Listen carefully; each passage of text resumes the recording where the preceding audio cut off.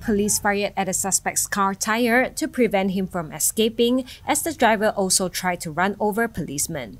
The incident occurred at 4:45 p.m. on Thursday when a police team was patrolling along Jalan Keramat and Jalan Gurney. The team stopped a car for inspection, but the suspect sped off towards Jalan Tun Razak. The car was trapped due to a traffic jam and the suspect was ordered to stop.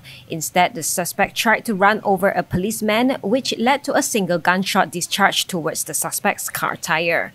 Despite the warning shot, the suspect again sped off towards Jalan Raja Chulan, where he again attempted to run over another policeman.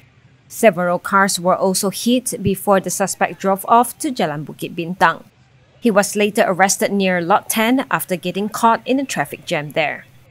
OCPD Superintendent Rajab Ahad Ismail said a 26-year-old man and a 24-year-old woman were arrested and brass knuckles were found in the car.